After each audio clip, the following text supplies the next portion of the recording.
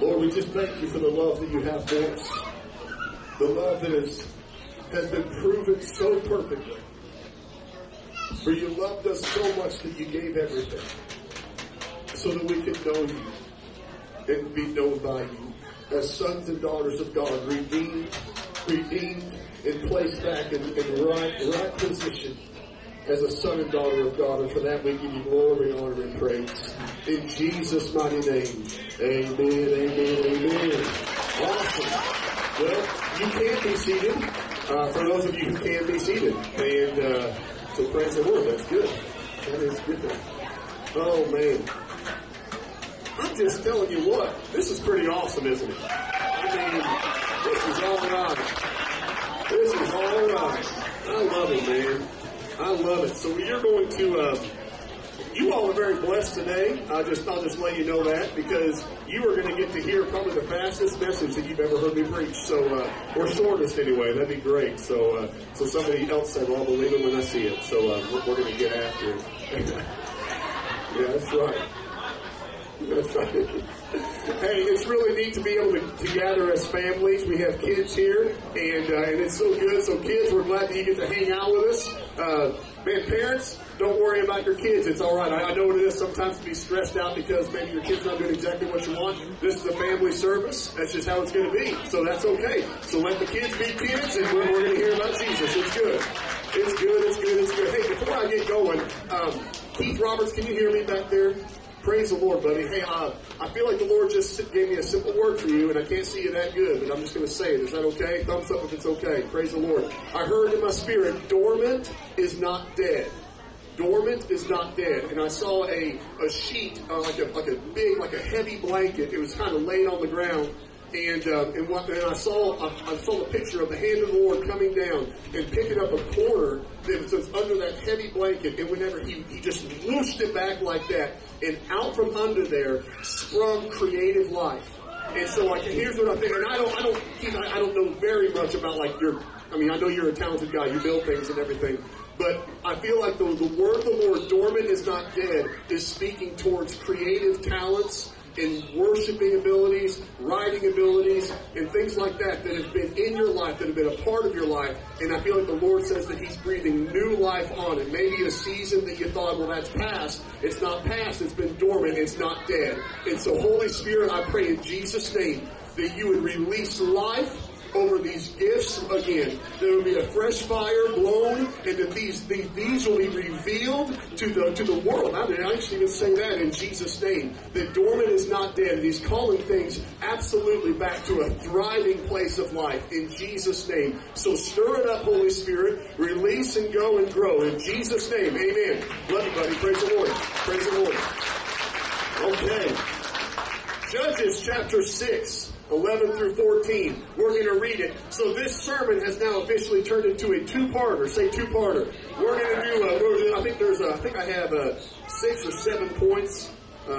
6 points, but today you're going to get one of them. Praise the Lord. Hallelujah. All right. So this is a two-part message. And I'm going to go ahead and read the scripture to you. This was a message I was actually fortunate enough to speak at a pastor's conference that I was a part of. And then I came back and I just kind of have revamped and reworked it this week to speak to us and to where we are as individuals even right now. And I feel like the Lord just really is going to develop some things in us through this word. So let's go ahead and read it. Judges chapter 6, 11 through 14. You can read it with me on the screens above. I know they're not here, but I'm just used to saying it. So the angel of the Lord came and sat under the tree, under the oak that was in Ophrah, which belonged to Joash the Abiezrite, and his son Gideon. He was beating the wheat in the winepress in order to save it from the Midianites. The angel of the Lord appeared to him and said, "The Lord is with you, O valiant warrior." In verse 13, then Gideon said to him, "O my Lord, if the Lord is with us, why then has all of this happened to us? And where are all His miracles which our fathers told us about, saying, did not the Lord bring us up out of Egypt? But now the Lord has abandoned us and given us to the hand of Midian. The Lord looked at him and said, go in this your strength and deliver Israel from the hand of Midian. Have I not sent you? Pray with me over this word. Father, I thank you for your word. I thank you that it is able to fully accomplish everything that it is set forth to do. Lord, your word goes forth as good seed, and your people are good soil. And your promise is that when good seed falls on good soil, good fruit is produced. And I thank you in Jesus' name for the fruit that will be produced in the lives of your people from your word. Father, may it be 30, 60, and 100-fold. If you're ready for the word, say yes. Come on. All right. Okay, so I feel like the Lord is inviting us into a spirit-full life. It's one thing to be spirit-filled. How many of you guys know that when you said yes to Jesus, the Spirit of God was given to you as a deposit, confirming and guaranteeing those things which are to come? That's a promise of the Word. So if you have surrendered your life to Jesus and you are a walking, talking, Jesus-believing, following, redeemed son and daughter of God, then you have been given this deposit, the Holy Spirit, to fill you, confirming you to be a son and daughter of God, confirming the relationship that you were destined to have, that Jesus paid for you to walk in. So it is one thing to be spirit-filled, but I believe that God wants us to live from being spirit-full. And here's the difference that I want to talk about. In Matthew chapter 10, verse 7 and 8, Jesus is giving a command to his disciples. And he tells them, as you go, he's saying you have an assignment. Every single one of us have an assignment. Do you know that? And our assignment is not merely to come together for an hour and a half on a Sunday morning and go off and do our own thing and have a little thing called blessed assurance and come back from week to week. We have an assignment, we have a purpose, we have a calling, and that is to walk full of the Spirit of God into what God has called us to do every single day that we live. In Jesus' name. I'm preaching to the first 3 rows so far. Okay, so as you go, Jesus is saying, as you go, you have an assignment. This assignment is to proclaim that the kingdom of heaven is at hand. And with that proclamation, or with that declaration, there will be a demonstration that accompanies it. He said, as you proclaim, demonstrate this reality. Heal the sick, raise the dead, cleanse the lepers, cast out demons. Freely you've received, now freely give. Notice again, I said that it started with the proclamation and it was confirmed by the demonstration. Every single one of us are given the message, are given the Spirit of God, have been confirmed as sons and daughters of God. And if you have if you have experienced the saving grace of Jesus, you have a testimony. Amen? That testimony is a message. So carry a message. And then it's not enough just to carry the message, but how many of you know that we're called to walk the message out? We're called to walk it out. So people should be able to see the way that we live and tell who has taken residence inside of us. They see the way we live and they know whose we are. Come on, somebody. So Jesus, he makes the proclamation. This is what you are to do. Freely you've received, now freely give. Now, I think that sometimes the focus can also be like in an unhealthy way that's pushed to always give away, to give, to do all of the time. But how many of you know the reality is you can only give from that which you have received. You can't give out of what you don't have. Whenever that happens, that's called being in the red. You know, I mean, has anybody ever ran out of money before you ran out of month? Has that ever happened to anybody else? All right, I mean that's being in the red. You're giving more. You have to give away more than you have. And I think that sometimes that can happen spiritually. And here's the reality, guys. So how do we avoid that from happening in our lives? Knowing that every single one of us, every single one of you have been called, have been saved, have been redeemed. If you've given your life to Jesus, and because you've been called, because you've been saved, because you've been redeemed, you have a purpose. Do you believe this? Do you believe this? All the way in the back. Do you believe this? And with that purpose comes a work that you were created to walk in. The Word of God tells us, it sets this up and says that they would see your good works and glorify your Father in heaven. I'm called to live in such a way that people would see the fruit of my life. And not only by what I say, but the way that I live, the things that I do. Man, that my actions in my life, that the work of my life would reap would bring the revelation and glory to my Father in heaven. Every single one of us, friends. That's our calling. We have a shared calling in this. But here's the thing, we can only give, as I said, from what we've received. We are not called to be empty vessels. Every single one of us, we are a vessel. We are a vessel. Our bodies are a vessel to be filled with the Holy Ghost. But we're not called to be an empty vessel. Do you know what we're called to be? A broken vessel. We're called to be a broken vessel. That's what the Word says. Why? Because empty vessels cannot hold anything. They're not holding anything.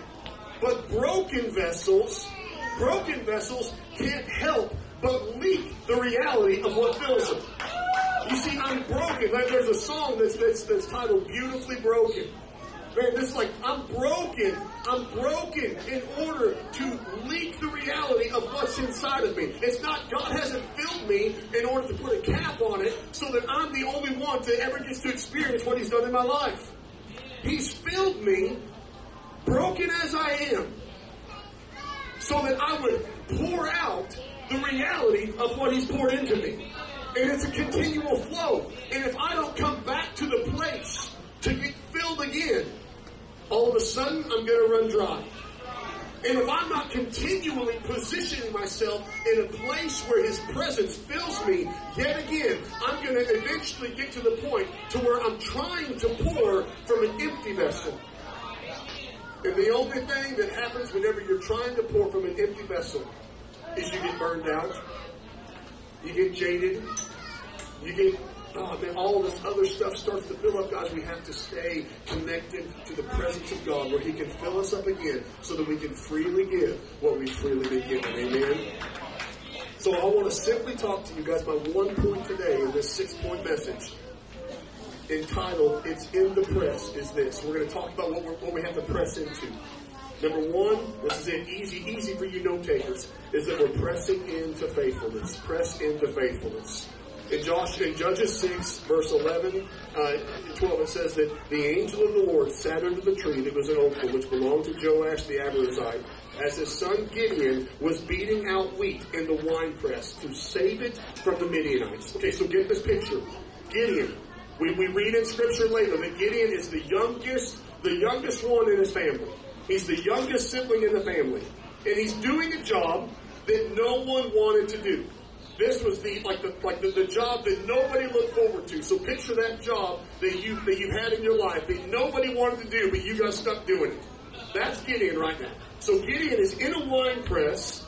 He's threshing the wheat. So we see the wheat that's growing up all around us. It won't be long till it's being harvested. And then the wheat, the heads of the wheat, they kernel out. And what they do is that they would take that kerneled wheat that's on the heads, and they would beat that wheat against the sides of the winepress. They would beat it until the kernels that were in the heads of the wheat would fall out. And so that's how they would thresh, and they would separate the wheat that was on the stalk from everything else. So that's what Gideon was doing. It's not a job that he enjoyed doing. In fact, there was a little bit of shame involved in Gideon doing this job. Because traditionally, this job was reserved at that time for the women and the girls in the family. So this was a job that usually, while the men were out working and gathering and planting and everything else that the men were supposed to do, they would bring the harvest back to the girls and the women, and they would be the ones that would thresh out the wheat. So now Gideon, in Jewish culture, this was actually a covering of shame that Gideon was involved in. He's doing a job that A, he didn't want to do, B, was a job that he didn't think he was even supposed to do, but this is what he was doing. So we're talking about how do we step into and live a Spirit-full life. Guys, remember, the only point we're talking about today is pressing into faithfulness. It's in the press. Tell somebody it's in the press. Gideon was in the press, and in the press, what happened? Well, Gideon, as I said, is doing a job he didn't want to do, and this, guys, can be a dangerous place. Because what can happen, what has the potential to happen, is that it's oftentimes when we find ourselves in a place that we didn't want to be, doing maybe what we didn't want to do, that there can be a danger of comparison. We can begin to look at what other people are doing, and we compare it to what we find ourselves doing. Social media is a great platform for this. Then we get to look at everyone else's highlights. Everyone else's smiles, everyone else's vacations, everyone else's perfect kids. I don't know how you all have perfect kids. My kids are not perfect. They're close. They're close. I love them with all my heart, but they are far from perfect. And all I see on Instagram is your perfect kids, and it makes me sick. No, I'm just joking. I love your kids, I promise. But I'm saying, like, guys, it's crazy, man. Like, all we see are the highlights, the good things. And we fall into this trap of comparing what we know about ourselves and our current situation to what we see everyone else walking in.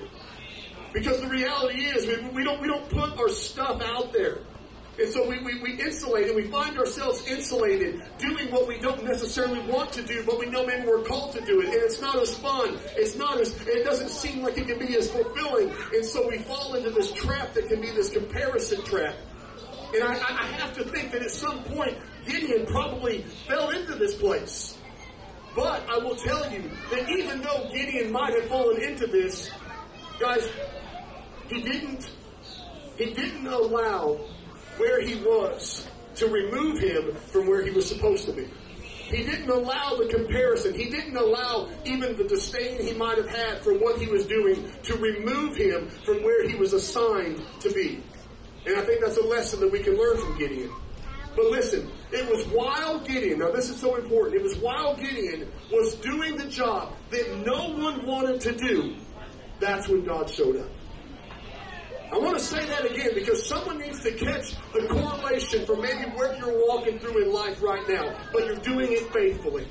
Maybe you're doing something or you're walking through something physically, spiritually. No one would want to trade places with you. In fact, if you could, you would bail ship on that situation real quick because it's not fun.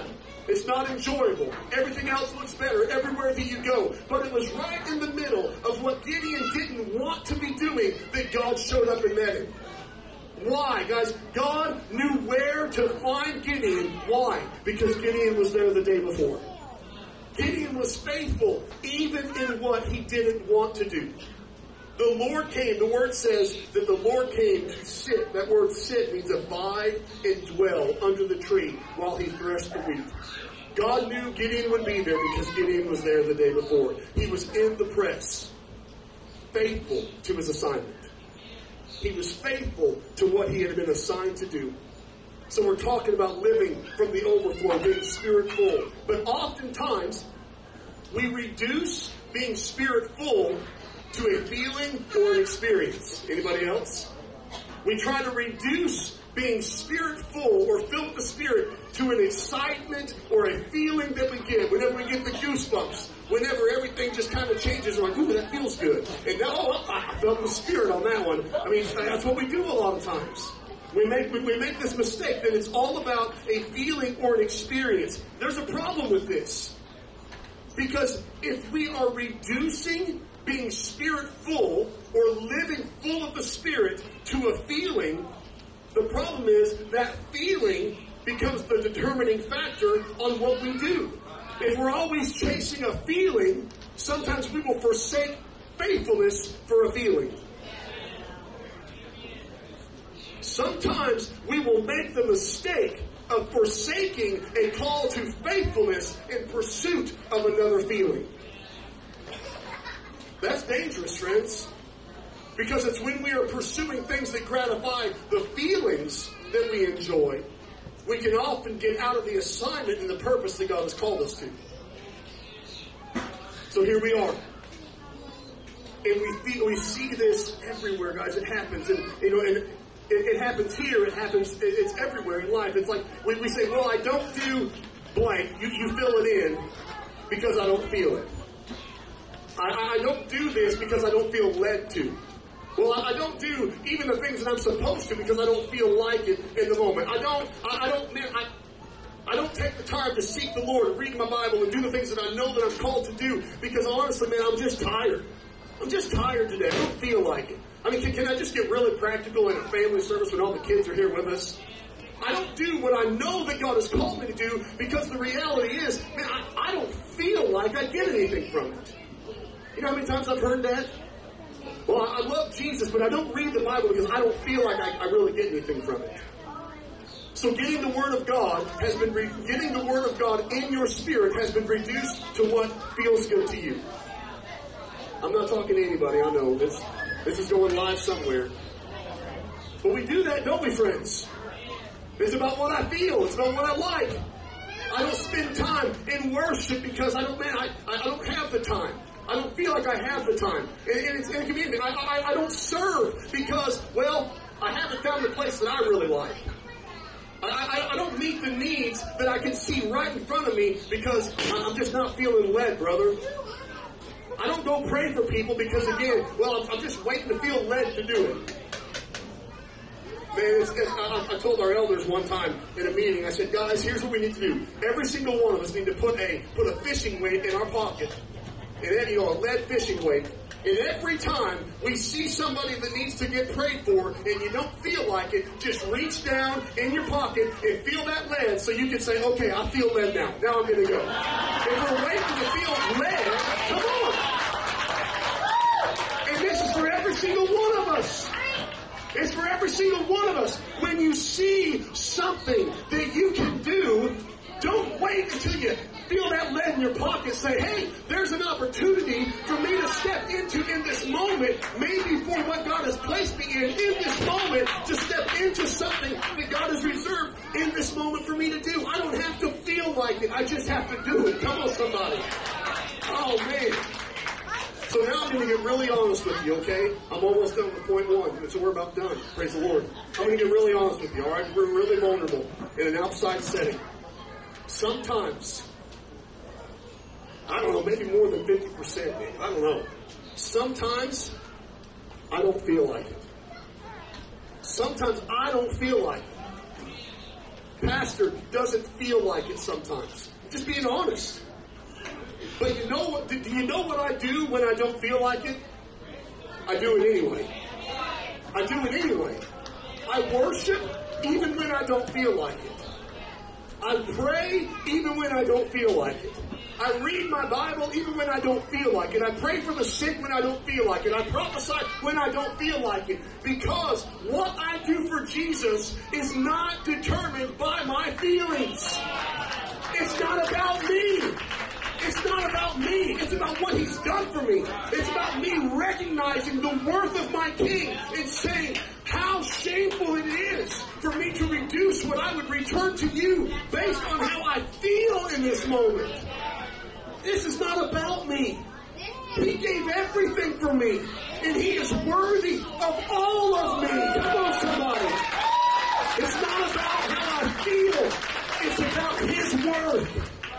He's worth the return that He invested in me. Come on. I love you, but I don't care if you feel like it or not. Listen, my obedience cannot be based on my feelings. It's about my response to the one who is worthy of my whole life. The worship team is going to come back now. I told you this is going to be short and easy. But here's the thing, guys. Sometimes what you don't need, a lot of times, what you don't need is a feeling. What you need is discipline. You need discipline in your life. And this is just me being really pastoral in this moment. You need discipline in your life. You need to be disciplined to do the things that you know God has called us to do. You need to develop the discipline to do what God has called us to do, the things that are going to produce life in you. The Word of God in you will not return void. It will accomplish what it's sent forth to do. So get in the Word. Allow the Word of God to plant seeds in your heart and your spirit so it will mature and produce good fruit. It's not about what you feel. It's about developing the spiritual disciplines necessary to live a life called unto God. It's just fun and it's practical. Amen? It's in the press. So friends, family, we have to press in to faithfulness. In Jesus' name, amen. Would you stand to your feet with us this morning? We're going to come back into a quick time of worship, and then we're going to be blessed. God is so good. He is so good. So let's worship the Lord one more time together.